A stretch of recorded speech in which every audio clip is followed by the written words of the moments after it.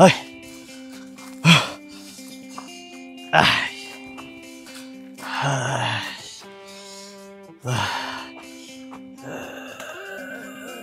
But the great students always honoring the rabbis. It's unbelievable. It's a great mitzvah. Oh,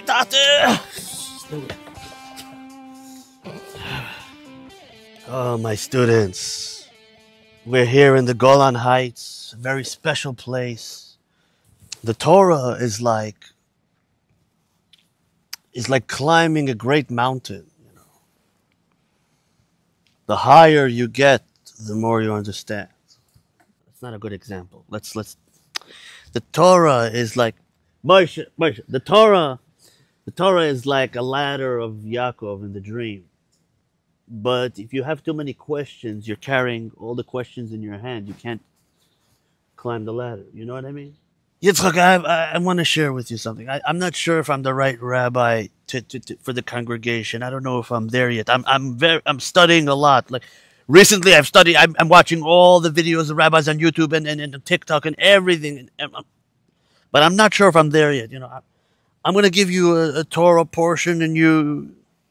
So Yitzchak, why does the Torah start with the letter Aleph? I'm going to explain you a Devar Torah. Why does the Torah start with the letter Aleph? It doesn't start with Aleph. It starts with Bet. That's one answer that the sages give. But if it would start with Aleph, the Ten Commandments. I'm sorry. Yeah. You see, Torah is like the wind. You never get what you want. Now you're just making things up. You know, Moshe, why are the people here? Why are they here? Why? Are they bored? To receive us. Yeah, well, they made it this far in the video. They must be from the lost tribes. More lost than tribes, you know. More lost? More lost than tribes, but definitely lost. Maybe from the tribes.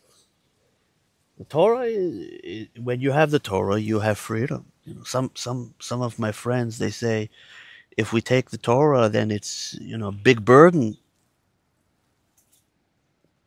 But it's not. It teaches you how to be free. You know, all the patriots and all the 1%ers, the 2%ers, the 3%ers, all of them. According to my walk, I had a lot of burden. No, I could walk normally. I was just going slow to give you the opportunity as my students to honor me. You know, I could walk fine. I was helping me to help you to help me. Why did the mouse in Gaza cross the road? Because the IDF dropped a bomb load. Yitzchak, we're here because there's a lot of people that are lost. They're lost. They don't know where to go in life. They don't know how to search to God. They don't know what to do. So we're inviting them to the Torah Club. Torah Club is a great place for the truth seeker to start his journey into the truth. You can climb mountains of Mount Zion and Mount Moriah and Mount Sinai, but he could actually know what to do in his life.